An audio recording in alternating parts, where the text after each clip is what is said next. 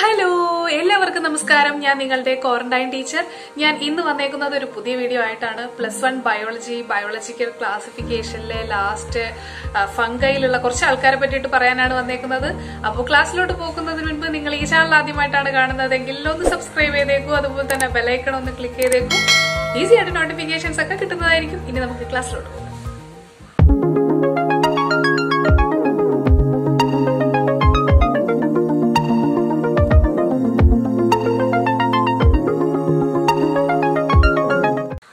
Basidiomycetes and deuteromycetes ആണ് നമ്മൾ ഇന്ന് പഠിക്കാൻ പോകുന്നത്.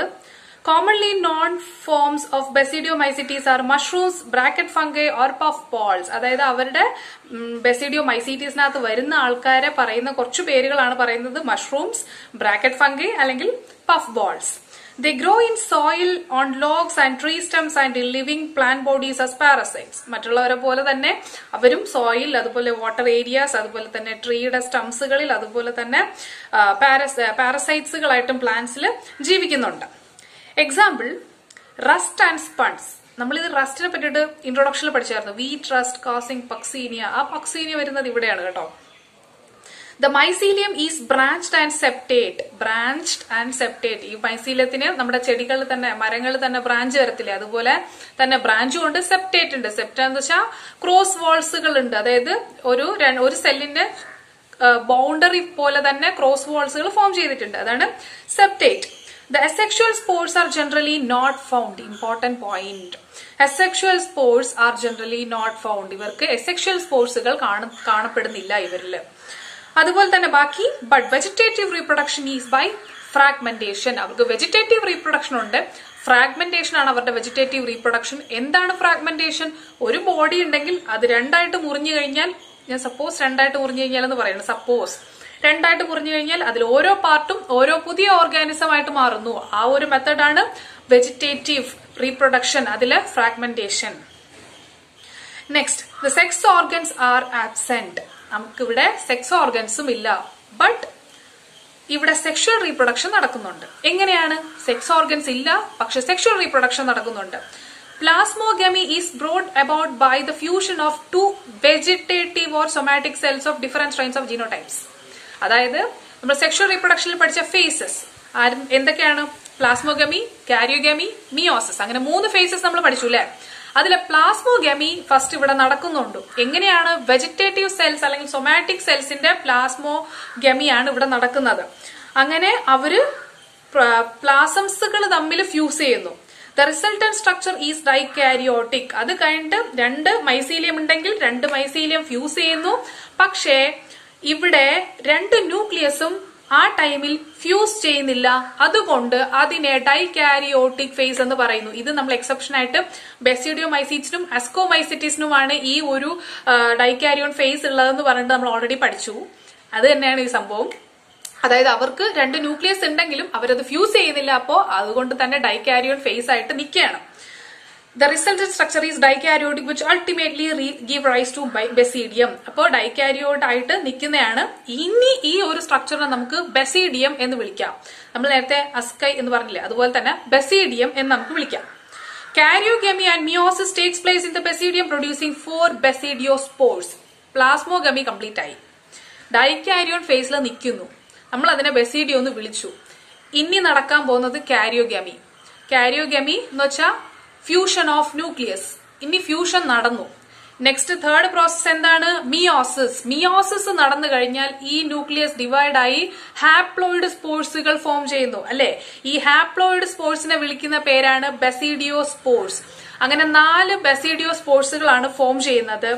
അവരെങ്ങനെയാണ്? എൻഡോജിനസ്ലി ഓർ എക്സോജിനസ്ലി? എക്സോജീനിയസ്ലി produced on the ബസിഡിയം. ബസിഡിയത്തിന്റെ മേലെ പുറത്തായിട്ട് 4 ബസിഡിയോസ്പോർസുകളായിട്ട് നിൽക്കുന്നു. The basidia are arranged in fruiting bodies called basidiocarps. നേരത്തെ നമ്മൾ എന്താ പറഞ്ഞ? അസ്കോകാർപ്സ് നമ്മൾ ഓൾറെഡി പറഞ്ഞായിരുന്നു. അതേ സെയിം സംഭവം തന്നെയാണ്. ഈ ബസിഡിയോ സ്പോർസുകൾ എല്ലാം കൂടി ഒരു പ്രത്യേക ഒരു രീതിയിൽ അറേഞ്ച് ചെയ്ത് അതിനെ പറയുന്ന പേരാണ് ബസിഡിയോകാർപ്സ്. ഇനി ഇതിന്റെ എക്സാമ്പിൾ നോക്കാം. Some common members are Agaricus, ഉസ്റ്റിലാഗോ and Puccinia. ഇവരെ എക്സാമ്പിൾ പഠിച്ചു വെക്കുക. അപ്പോൾ മഷ്റൂം ആണ് അഗാരിക്കസ്, അതുപോലെ തന്നെ എസ്റ്റിലാഗോ ആണ് സ്മട്ട് വരുന്നത്, അതുപോലെ പക്സീനിയ റസ്റ്റ് ഫംഗസ്. അപ്പോൾ ഈ ഒരു എക്സാമ്പിൾ പഠിച്ചു വെക്കാം. Next, deuteromycetes. Deuteromycetes commonly known as imperfect fungi. Imperfect fungi എന്നുള്ള match the following വന്നു കഴിഞ്ഞാൽ ഒട്ടും ആലോചിക്കേണ്ട deuteromycetes ആണ് answer. Because only the asexual or vegetative phase of these fungi are known. അവർക്ക് അസെക്ഷൽ ഫേസസും അതുപോലെ തന്നെ വെജിറ്റേറ്റീവ് ഫേസും മാത്രമേ കണ്ടുപിടിക്കാൻ പറ്റിയിട്ടുള്ളൂ. അവരിൽ സെക്ഷൽ സ്പോർട്സോ ഒന്നും ഇതുവരെ കണ്ടുപിടിക്കാൻ പറ്റിയിട്ടില്ല. അതുകൊണ്ടാണ് imperfect fungi എന്ന് നമ്മൾ പറയുന്നത്. When the sexual forms of these fungi were discovered, they were moved into classes they rightly belong to.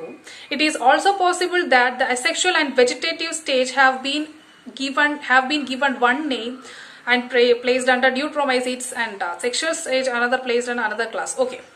അതായത് സെക്ഷുവൽ വെജിറ്റേറ്റീവ് സ്റ്റേജുകൾ അറിയുന്നുള്ളത് കൊണ്ട് മാത്രമാണ് നമ്മൾ അവരെ ഡ്യൂട്രോമൈസീറ്റസ് എന്ന് പറഞ്ഞിട്ട് അതിനകത്ത് കൊടുത്തിരുത്തിയിരിക്കുന്നത്. ഇനി സെക്ഷുവൽ ഫോംസുകൾ ഉണ്ടെന്ന് അതിന് കണ്ടുപിടിച്ചു കഴിഞ്ഞാൽ അവരെ നമ്മൾ ഈ ഡ്യൂട്രോമൈസീറ്റീസിൽ നിന്ന് മാറ്റും.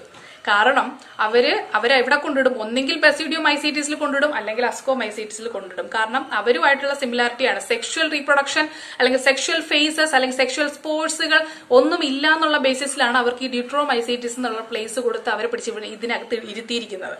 അത്രയേ ഉള്ളൂ സംഭവം ഇതിനകത്ത് പഠിക്കാൻ. Once perfect stages of members of deuteromycetes were discovered, they were often moved into ascomycetes and basidiomycetes. Okay, മനസ്സിലായല്ലോ. The deuteromycetes reproduce only by asexual spores known as conidia. Conidia ആണ് ഇവിടുത്തെ asexual സ്പോർട്സുകൾ. The mycelium is septate and branched. അതിന് ഞാൻ വിശദീകരിക്കണ്ടല്ലോ. Some members are saprophytes or parasites while a large number of them are decomposers. ആ ഒരു point important ആണ്. അതിൽ കൂടുതൽ ആൾക്കാരും വിഘടാരികളാണ്. എന്ന് വെച്ചാൽ ഒരു പാർട്ട് ഉണ്ടെങ്കിൽ അതിനെ ഇങ്ങനെ ബ്രേക്ക് ചെയ്ത് കുഞ്ഞു പാർട്ടുകളാക്കുക. അതാണ് ഡീകമ്പോസേഴ്സ് എന്ന് പറയുന്നത്. Of litter and help in mineral cycling. Mineral റീസൈക്ലിങ്ങിന് help ചെയ്യുന്നത് ഈ ഡ്യൂട്രോമൈസീറ്റ്സുകളാണ്. Some examples are Alternaria, Coleotrichum and Trichoderma. ഇതിന്റെ ട്രിക്ക് ആണ് കാറ്റ്. അപ്പോ കോളിയോട്രൈക്കം, ഓൾട്ടർനേറിയ ആൻഡ് ട്രൈക്കോഡർമ ഈ എക്സാമ്പിൾസുകൾ ഈ ട്രിക്കുകൾ വെച്ച് ഓർത്തു പഠിച്ചോളൂ. നിങ്ങൾ ഒരിക്കലും മറക്കത്തില്ല. യെസ്. നെക്സ്റ്റ് പറയുന്നത് kingdom Plantae. Kingdom Plantae includes all eukaryotic chlorophyll containing organisms called plants. നമുക്ക് ഓൾറെഡി അറിയാം പ്ലാന്റ്സിനകത്ത് എന്താണ് ഉള്ളത്. പ്ലാന്റ്സ് എന്താണ്? യുക്കാരിയോട്ടിക് ഓർഗാനിസംസ് ആണ്. അവർക്ക് പ്രോപ്പർ ആയിട്ടുള്ള ന്യൂക്ലിയസ് ഉണ്ട്, മെംബ്രെയിൻ ബൗണ്ടഡ് ആയിട്ടുള്ള ഓർഗാനിൽസ് ഉണ്ട്. അതുകൂടാതെ തന്നെ അവർക്ക് ക്ലോറോഫിൽസും ഉണ്ട്. അതുകൊണ്ട് നമ്മൾ അതിനെ പ്ലാന്റ്സ് എന്ന് വിളിക്കുന്നു. A few members are partially heterotrophic such as insectivorous plants or parasites. ഈ പ്ലാന്റ്സ് ഗ്രൂപ്പിൽ തന്നെ കുറച്ച് ആൾക്കാർ ഇൻസെക്ടിവോറസ്, ഹെട്രോട്രോപ്പിക്, അതായത് വേറെ ആൾക്കാരെ ഭക്ഷണമാക്കുന്നവരുണ്ട്. അതായത് ഇൻസെക്ട്സിനെ കഴിക്കുന്നവരും ഉണ്ട്, അതുപോലെ വേറെ ആൾക്കാരെ ഉപദ്രവിച്ച് കഴിക്കുന്നവരും ഉണ്ട്. എന്തൊക്കെയാണ്? Bladder വേർട്ട് and Venus fly trap are the examples of insectivorous plants. അതായത് ബ്ലാഡർ വേർട്ടും അതുപോലെ തന്നെ വീനസ് ഫ്ലൈ ട്രാപ്പിന്റെ ഇവരൊക്കെ ഇൻസെക്ടിനെ പിടിച്ച് കഴിക്കുന്നത് കാണാൻ കേട്ടോ. നല്ല രസമാണ് കാണാനായിട്ട്. യൂട്യൂബിൽ തന്നെ നിങ്ങൾക്ക് കാണാൻ കഴിയും. നല്ല രസമാണ്, ഭംഗിയുണ്ട്. സംഭവം കൊല്ലുന്നതാണെങ്കിലും നല്ല രസമുണ്ട് അത് കാണാനായിട്ട്, പിടിച്ച് കഴിക്കുന്നത്. Okay. Cuscuta is A parasite. അപ്പൊ ഈ മൂന്ന് എക്സാമ്പിൾസ് നമ്മൾ പഠിച്ചു. എന്തൊക്കെയാണ്? ബ്ലാഡർ വേർട്ട്, അതുപോലെ തന്നെ വീനസ് ഫ്ലൈ ട്രാപ്പ്. ഇവർ ഇൻസെക്ടിവോറസ് പ്ലാന്റ്സിന് എക്സാമ്പിൾ ആണ്. അവർ ഇൻസെക്ടിനെ പിടിച്ച് കഴിക്കുകയാണ്. അതുപോലെ തന്നെ വീനസ് ഫ്ലൈ ട്രാപ്പ് അത് സിമ്പിൾ ആണ്. അത് ഇങ്ങനെ ഇരിക്കും. അത് കഴിഞ്ഞിട്ട് ഏതെങ്കിലും ഒരു ജന്തു ഇങ്ങനെ വരുന്ന ഒറ്റപ്പിടി തീർന്നു, ചത്തു. അപ്പൊ അങ്ങനെയാണ് ഇത് വരുന്നത്. ഇവരുടെ പിടുത്തമൊക്കെ, ഇരപിടുത്തമൊക്കെ വരുന്നത്. അതുപോലെ തന്നെ കസ്ക്യൂട്ട വേറൊരു എക്സാമ്പിൾ ആണ്. Cuscuta പാരസൈറ്റ്സുകളാണ്. The plant cells have an eukaryotic structure with prominent chloroplast and a cell wall mainly made up of cellulose. അപ്പോ ഈ plant cells എന്ന് പറയുന്നത് യുക്കാരിയോട്ടിക് സ്ട്രക്ചർ, ഞാൻ ഓൾറെഡി അത് പറഞ്ഞു, യുക്കാരിയോട്ടിക് സ്ട്രക്ചർ ആണ്. അവർക്ക് മെംബ്രെയിൻ ബോണ്ട് ആയിട്ടുള്ള ഓർഗനൽസ് ഉണ്ട്, അവർക്ക് ക്ലോറോപ്ലാസ്റ്റുകൾ ഉണ്ട്. ക്ലോറോപ്ലാസ്റ്റിനകത്താണ് ആരിയിരിക്കുന്നത്? ക്ലോറോഫിൽ ഇരിക്കുന്നത്. അതുപോലെ തന്നെ അവരുടെ സെൽ വാൾ ഉണ്ടാക്കിയിരിക്കുന്നത് സെല്ലുലോസ് കൊണ്ടാണ്. കാരണം സെല്ലുലോസ് എന്ന് ഞാൻ എടുത്ത് പറയുന്നത് ഞാൻ കിങ്ഡം അനിമേലിയ പഠിപ്പിക്കുമ്പോൾ മനസ്സിലാവും ഞാൻ എന്തിനാണത് പറഞ്ഞതെന്ന്. ഇവിടെ നോക്കുക, plant cells are made up of cellulose. അപ്പൊ ഫഞ്ചയുടെ സെൽ വാൾ ആരായിരുന്നു ഉണ്ടാക്കിയിരിക്കുന്നത്? ആരൊക്കെ കൊണ്ടിട്ടാണ്? കൈറ്റിൻ ആൻഡ് പോളിസാക്രൈഡ്സ് കൊണ്ടാണ് ഉണ്ടാക്കിയിരിക്കുന്നത്. Okay. Next, life cycles of plants has two distinct phases, the diploid sporophytic and haploid gametophytic. They alternate each other. The length of the haploid and diploid phases and whether these phases are free living or dependent on others vary among different groups in plants. This phenomenon is called alternation of generation. ഇതിനെ പറ്റിയിട്ട് വിശദമായിട്ട് നമ്മൾ അടുത്ത ചാപ്റ്ററിൽ പഠിക്കാൻ പോകുന്നുണ്ട്. അതുകൊണ്ട് തന്നെ ഞാൻ ഇവിടെ വിശദീകരിച്ച് പറയുന്നില്ല. പക്ഷെ ചെറിയൊരു കാര്യം ഞാൻ പറയാം. പ്ലാന്റ്സിന് രണ്ട് ഫേസുകളുണ്ട്. ലൈഫ് സൈക്കിളിലെ രണ്ട് ഫേസുകളുണ്ട്, രണ്ട് ഘട്ടങ്ങളുണ്ട്. ഒന്ന് ഡിപ്ലോയിഡ് സ്പോറോഫൈറ്റ് എന്ന് പറയുന്ന ഒരു ഫേസും അതുപോലെ ഹാപ്ലോയിഡ് ഗമീറ്റോഫൈറ്റ് എന്ന് പറയുന്ന രണ്ട് ഫേസുകളാണ് ഉള്ളത്. അത് ആൾട്ടർനേറ്റ് ചെയ്ത് കറങ്ങി വരികയാണ്. ആ ഒരു സൈക്കിളിനെയാണ് നമ്മൾ ഓൾട്ടർനേഷൻ ഓഫ് ജനറേഷൻ എന്ന് പറയുന്നത്. ഇത്രയും ഇപ്പൊ തൽക്കാലം പഠിച്ചാൽ മതി. അടുത്ത ചാപ്റ്റർ വരുമ്പോൾ വിശദമായിട്ട് ഇതിനെ പറ്റിയിട്ട് മാത്രമേ പഠിക്കാനുള്ളൂ. അതുകൊണ്ട് അപ്പോൾ അത് പഠിക്കാം. നെക്സ്റ്റ് വരുന്നത് കിങ്ഡം അനിമേലിയ. ഇപ്പോൾ kingdom Animalia is characterised by ഹെറ്ററോട്രോപിക് eukaryotic organism that are multi cellular and their cells lakh cell walls. അപ്പോൾ ഇവര് ഹെറ്ററോട്രോപിക് ആയിട്ടുള്ള ഓർഗാനിസംസ് ആണ്, അതുപോലെ യുക്കാരിയോട്ടിക് ആണ്. അവരുടെ ഒരു സെല്ലിന്റെ പ്രത്യേകത, പ്ലാന്റ് സെല്ലിൽ സെൽ വാൾ എന്ന് പറയുന്ന ഒരു സംഭവം ഉണ്ടായിരുന്നു. സെല്ലുലോസ് കൊണ്ട് ഉണ്ടാക്കിയിരിക്കുന്ന സെൽ വാൾ ഉണ്ടായിരുന്നു. പക്ഷേ അനിമൽ സെൽസിൽ സെൽ വാളുകൾ ഇല്ല.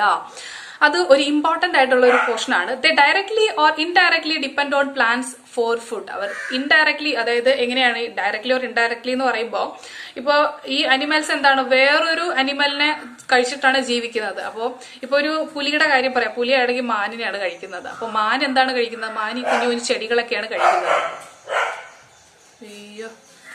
കുഞ്ഞു കുഞ്ഞു ചെടികളെയാണ് കഴിക്കുന്നത്. അപ്പോൾ അതുകൊണ്ട് തന്നെ directly or indirectly depend on plants.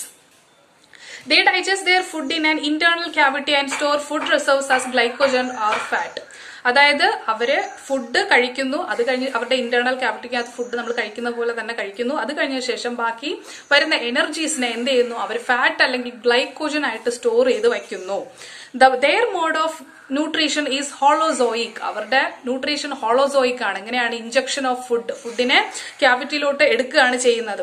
They follow a definite growth pattern and grow into adults and they have a definite shape and size. Higher forms show elaborate sensory and neuromotor mechanism. Most of them are capable of locomotion. അതായത് ഇവർക്ക് ചെറിയൊരു simple structure മുതൽ complex structure വരെ ഉണ്ട്. അത് complex structure ആകുമ്പോഴത്തേന് അവർക്ക് sensory, neuron mechanisms എല്ലാം activate ആകുന്നുണ്ട്. അതാണ് ഇവിടെ പറയുന്നത്. കുറച്ചും കൂടി വലുതായി ഇലാബറേറ്റ് സ്ട്രക്ചർ ഫോം ചെയ്യുമ്പോൾ അവർക്ക് എല്ലാ കപ്പാസിറ്റീസും കിട്ടത്തില്ല. അതുപോലെ തന്നെ കൂടുതലുള്ള ഓർഗാനിസംസും ഒരു സ്ഥലത്ത് നിന്ന് വേറൊരു സ്ഥലത്തോട്ട് പോകുന്ന ലോക്കോമോഷൻ എനേബിൾ ആയിട്ടുള്ള ആൾക്കാരുകളാണ്. The sexual reproduction is by copulation of female and male followed by embryological development. ഇപ്പൊ പറയുന്ന എല്ലാ തെറ്റുകളാണല്ലോ ഞാൻ പറയുന്നത്. ഓക്കെ, അവരുടെ സെക്ഷുവൽ റീപ്രൊഡക്ഷൻ എന്ന് പറയുന്നത് മെയിൽ ഫീമെയിൽ ഓർഗാനിസംസ്, അതായത് അനിമൽസ് കോപ്പുലേഷൻ നടന്ന് എംബ്രിയോണിക് ഡെവലപ്മെന്റ് ആണ്. അങ്ങനെ ആ ഒരു സ്റ്റേജ്, അതാണ് നമ്മുടെ ഇവരുടെ സെക്ഷുവൽ റീപ്രൊഡക്ഷൻ എന്ന് പറയുന്നത്. ഇത്രയുമാണ് ഞാൻ ഇത്രയും സിമ്പിൾ ആയിട്ട് ഇത് പറഞ്ഞത്. നമുക്ക് കിങ്ഡം പ്ലാന്റേയും കിങ്ഡം അനിമയിലെയും നമുക്ക് സെപ്പറേറ്റ് ആയിട്ട് പഠിക്കാനുണ്ട്. അതുകൊണ്ട് ജസ്റ്റ് മെൻഷൻ ചെയ്തതേ ഉള്ളൂ. ഇവിടെ ഇതിൽ നിങ്ങൾക്ക് ഒന്നും പഠിക്കാനില്ല. അപ്പോൾ ഇനി എനിക്ക് എടുക്കാനുള്ളത് ഒരു പോർഷൻ്റെയാണ് വൈറസസ്, വൈറോയിഡ്സ് ആൻഡ് ലൈക്കൻസ്. അത് ഞാൻ അടുത്ത വീഡിയോ ആയിട്ട് ഉടനെ തന്നെ ഇടുന്നതായിരിക്കും. അപ്പോൾ ഇത്രയും പറഞ്ഞതിൽ എന്തെങ്കിലും ഡൗട്ട് ഉണ്ടെങ്കിൽ നിങ്ങൾ എൻ്റെ അടുത്ത് ചോദിച്ചോളൂ. Instagram, Facebook, Telegram, your quarantine teacher. Thank you so much for watching this video. Bye.